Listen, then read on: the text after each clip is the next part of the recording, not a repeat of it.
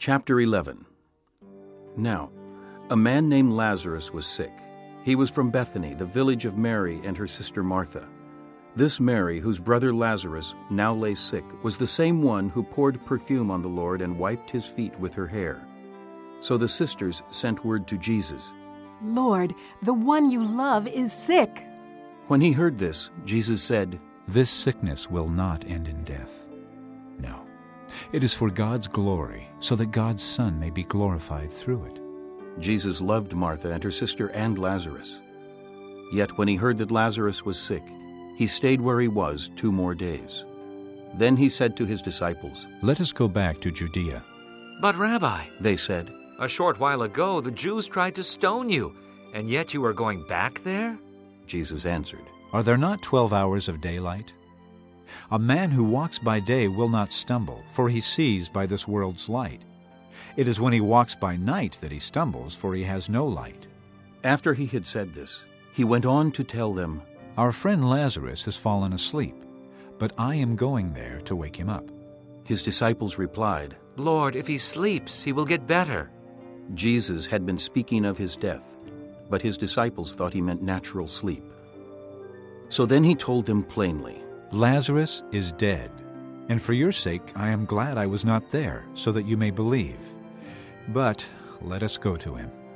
Then Thomas, called Didymus, said to the rest of the disciples, "Let us also go, that we may die with him." On his arrival, Jesus found that Lazarus had already been in the tomb for 4 days. Bethany was less than 2 miles from Jerusalem, and many Jews had come to Martha and Mary to comfort them in the loss of their brother. When Martha heard that Jesus was coming, she went out to meet him, but Mary stayed at home. "Lord," Martha said to Jesus, "if you had been here, my brother would not have died. But I know that even now God will give you whatever you ask." Jesus said to her, "Your brother will rise again." Martha answered, "I know he will rise again in the resurrection at the last day." Jesus said to her, "I am the resurrection and the life.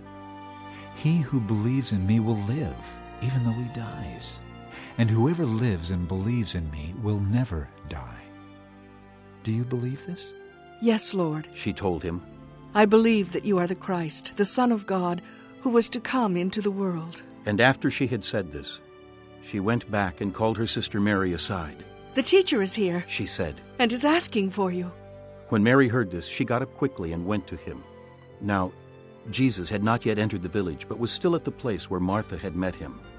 When the Jews who had been with Mary in the house, comforting her, noticed how quickly she got up and went out, they followed her, supposing she was going to the tomb to mourn there.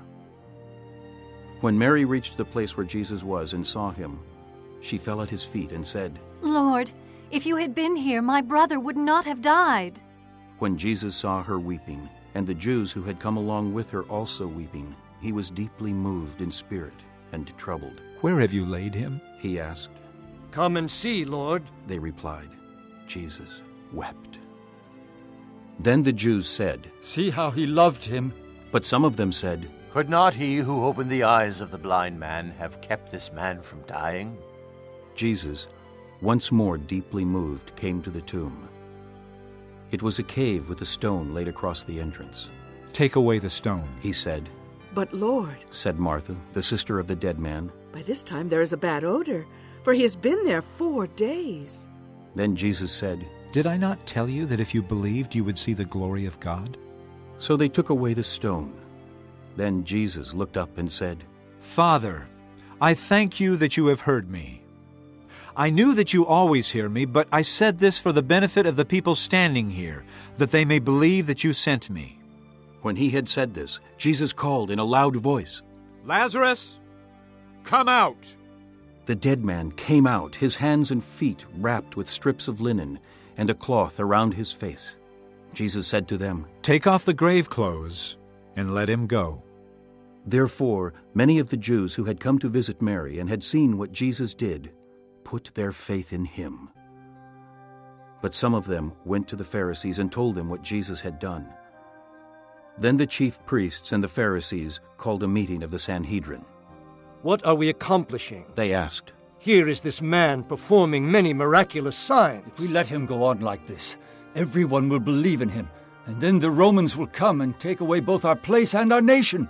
Then one of them, named Caiaphas, who was the high priest that year, spoke up. "You know nothing at all. You do not realize that it is better for you that one man die for the people than that the whole nation perish."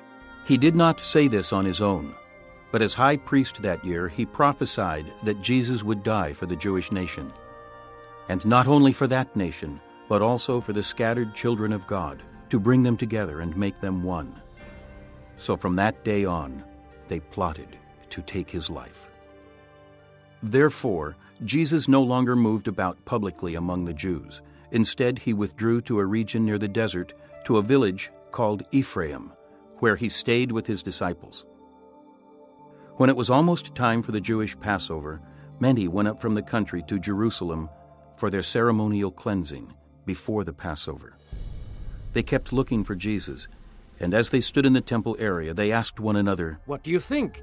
Isn't he coming to the feast at all?" But the chief priests and Pharisees had given orders that if anyone found out where Jesus was, he should report it so that they might arrest him.